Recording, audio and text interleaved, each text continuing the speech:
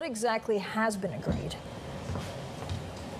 So basically what this means is that the Europeans are going to be able to have a better idea about the goods that are flowing into Northern Ireland from Great Britain, so that gives them more confidence that the single market, which of course begins at the border between Northern Ireland and the Republic of Ireland, is going to be properly controlled. That's been the technical and political problem for both sides to solve, which is one of the issues at the heart of this dispute over the Northern Ireland Protocol. So, Ben, how significant is this in the overall scheme of things?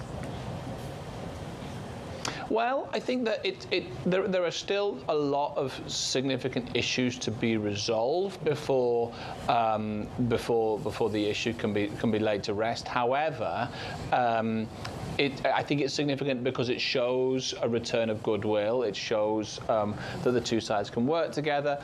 It shows progress for the first time in months, and it shows that the arrival of Rishi Sunak after the brief and turbulent premiership of Liz Truss and the longer and just as turbulent premiership of Boris Johnson, it's like a new page in this relationship, and I think both sides are committed to getting a deal done in the next few months. So, Ben, what exactly, I mean, the underlying, why is there such goodwill, I guess, on both sides? The Prime Minister, Rishi Sunak, was a Brexiteer right from the start. So is it to try and grow the UK, or do we understand their thinking in this?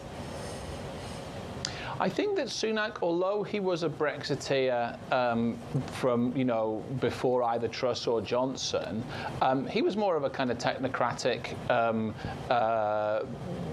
vision on the issue. He's not been using Brexit in quite the same jingoistic fashion that Truss and particularly Johnson did, and I think that the Europeans feel they can do business with him on that basis. Plus also we have the 25th anniversary of the Good Friday Agreement coming up in April, which could possibly mean a visit by Joe Biden to both Dublin and Belfast, and the British want to make sure that there's going to be nothing to disrupt that.